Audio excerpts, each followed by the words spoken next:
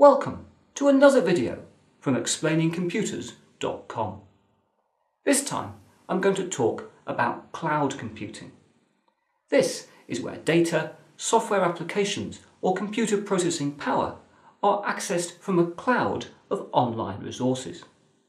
This permits individual users to access their data and applications from any device, as well as allowing organisations to reduce their capital costs by purchasing software and hardware as a utility service.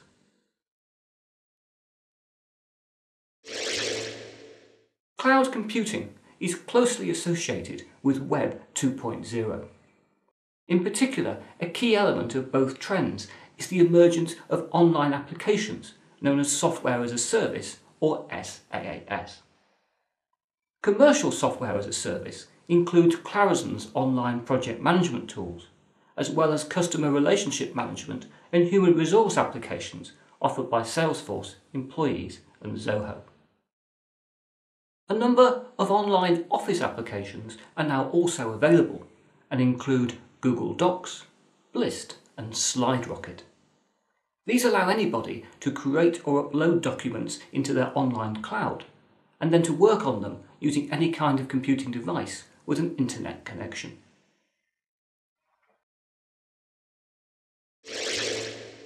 In addition to software as a service, cloud computing also includes the development of hardware as a service or HSAS. This is where computer processing capacity is purchased over the web.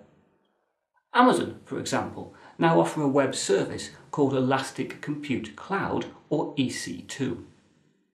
This allows users to purchase computer processing power online and on the basis of the processor cores, storage and data transfer they require in each instance.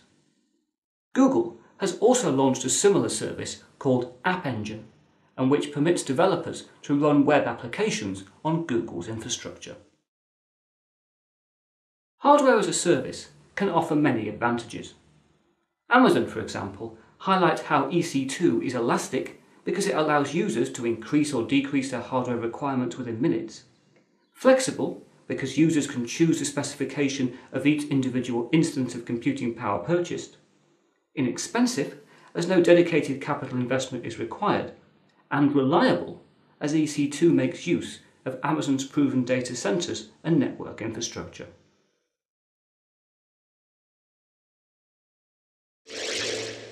The trend for cloud computing has been compared to the development of the electricity network a century ago. At that time, companies stopped having to produce their own power and instead plugged in to a national electricity grid. In the same way, individuals and organisations can now connect to a cloud of computing resources to fuel their information activities, rather than having to install software to run on their own hardware. It is therefore perhaps hardly surprising that cloud computing is also being referred to as utility computing. Linked to this trend, some new low-power, low-cost devices, such as the Asus EPC and the EverX Cloudbook, are also starting to be referred to as computing appliances. This is because they're intended to be used out of the box to access the emerging cloud of utility computing services, with no user software installation being required.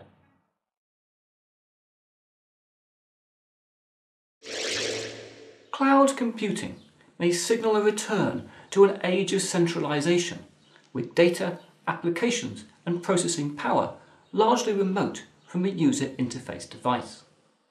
However, there are also significant differences from the previous mainframe era. For a start, cloud computing is levelling the playing field by bringing the potential benefits of centralised resources to all sizes of business. Any company, and indeed anybody, can now connect to software or hardware as an online utility. This means that fewer companies now have to invest in a large-scale computing infrastructure.